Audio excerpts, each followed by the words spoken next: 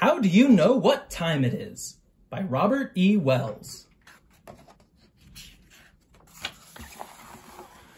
For my parents-in-law, Jess and Levon Dunning, who have invested much of their time promoting peace and justice. Time is a mystery. You can't see it. You can't hear it. You can't catch it in a net and put it in a jar. But you know time is real because you can sense it passing by.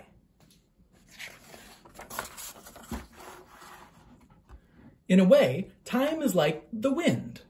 You can't see the wind, but you can see what happens when it blows.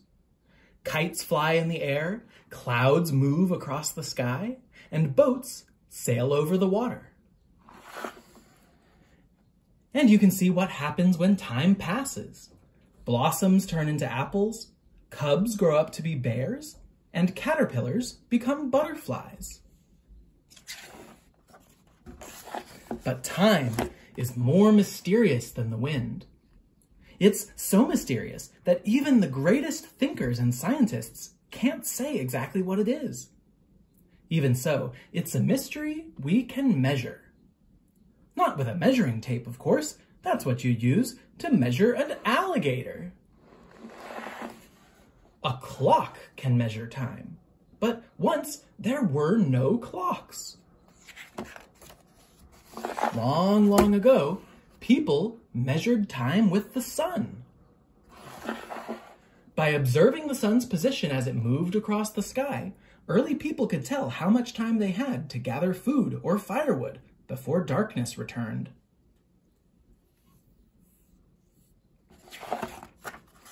Our ancestors didn't know why the sun kept appearing and disappearing. They didn't understand, as we do today, that Earth is round and turns like a top, so that the world is light where it faces the sun, and dark where it faces away.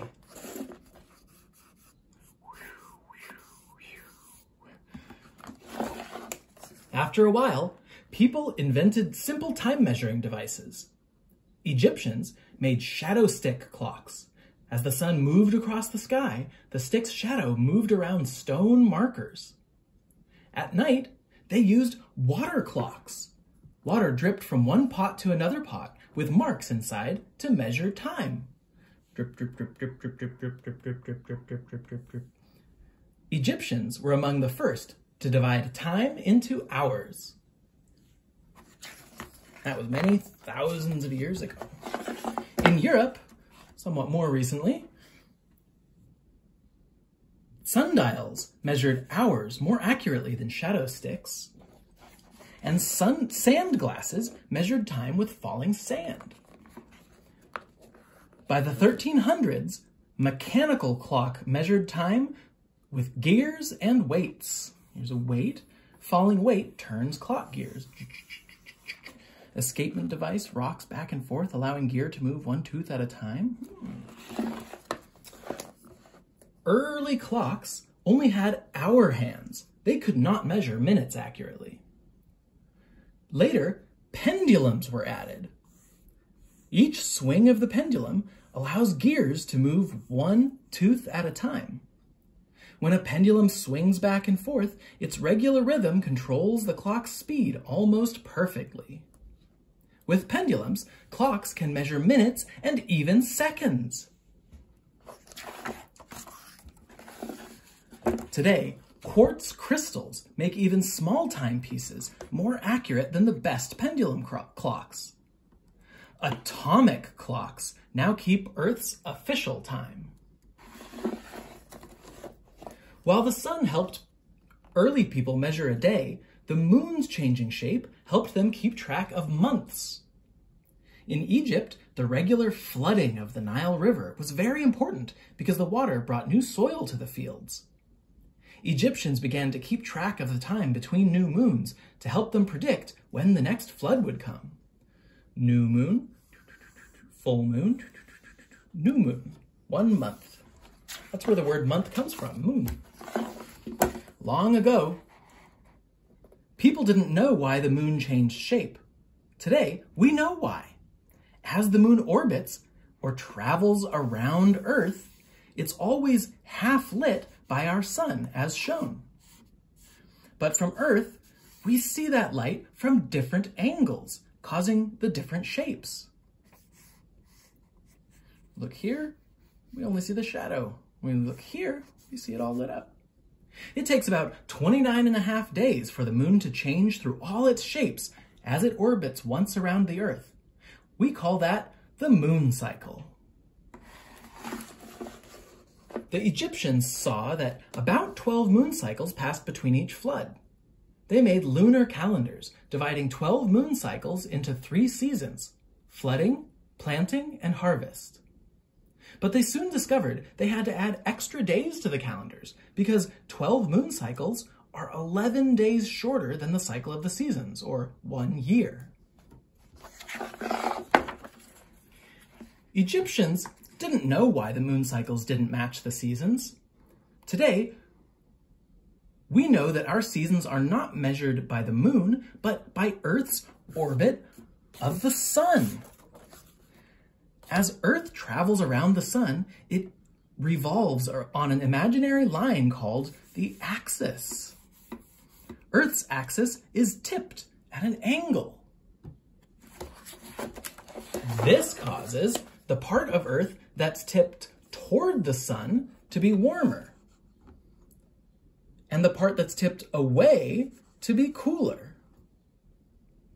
The changing amount of sunlight causes the changes in our seasons. It takes about 365 1/4 days for Earth to orbit the sun. We call that a solar year. Let's see. Right now, here's North America on the northern part of the Earth, and it's facing away, so that's winter, which when I'm recording this, we've moved past and we're here in spring, when the sun's about equally on north and south of the Earth. Oh, sorry, spring. And then, here would be summer, where the northern part of the Earth with North America would be facing towards the sun, getting more heat and light. Later, the Egyptians began to use a solar calendar. They knew that the star Sirius always made its first appearance in the morning sky just before the floods. So they chose that day to begin each year. Since Sirius is in this position only once during Earth's orbit, the new calendar measured the year at 365 days, just 1/4 of a day short. During the rule of Julius Caesar, the Romans began using the Egyptian solar calendar. In 46 BCE, Caesar added a leap year day to February every 4th year to account for the extra 1/4 day. This ancient Roman calendar, with only minor adjustments and changes over the years, is the one most of the world uses now. It's off by only 26 seconds each year. Today, our calendar is almost perfect, and with atomic clocks, we can know the exact time anywhere on Earth. But because it's daytime on one side of the Earth, while it's nighttime on the other, nighttime, it would be confusing if clocks around the world showed the same time. Some people would be eating lunch in the dark. To solve that problem, our world has been divided into 24 time zones, 1 hour apart and centered on meridian lines, which are these lines here. With time zones, it's not the same time for everyone. So you see here, here's where I am in New York. It's 1 p.m. there, but then it's 6 p.m. in England and 7 p.m. This would be right around Equatorial Guinea and let's see what else. Looks like maybe Norway. 10 p.m. in Iran, all at the same time, different hours. Time zones usually follow the meridian lines, but sometimes zigzag around cities or countries to avoid dividing them. If you straddle the line between dividing two zones, it could be 9 a.m. for your right foot and 10 a.m. for your left foot. And if you're in Los Angeles at 9 p.m., you'd better not call a friend in New York for a chat. It's midnight there. Have you ever dreamed of being a time traveler? Surprise, you already are. The path of time. The past. No U-turn. Gone but not forgotten. Everyone on Earth is traveling on the path of time. The past is right behind us, and the future just ahead. You are here now, the present. The future, this way. May it be bright. Now is always exactly where we are.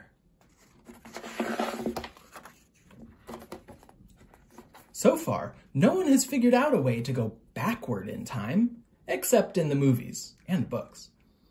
But if you could, what would you like to see? What would you like to see? Instamatic time travel service. These past events now available for viewing. First men on the moon, first airplane flight, flea collar invented, first Olympic Games, age of dinosaurs. Ooh.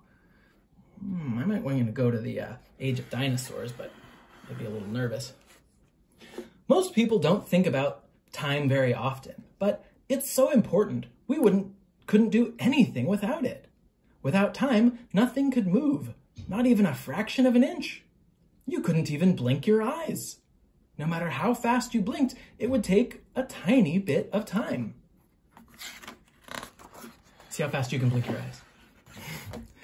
Without time passing by, you couldn't play a computer game or eat a bowl of ice cream or paint a picture or ski down a slope. How could you? All those things take time. Aren't you glad we have time?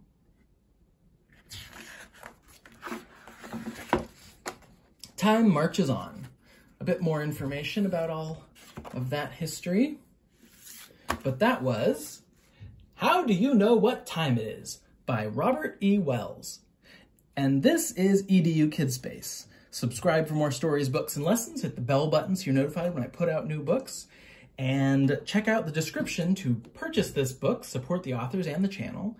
And if you want to support this channel even more, check out my Patreon page, which should be in the video description and on the channel page. And that's just a way for people to just donate to the cause. I'm trying to put out free educational resources. So I hope that you can use them and enjoy them and learn from them.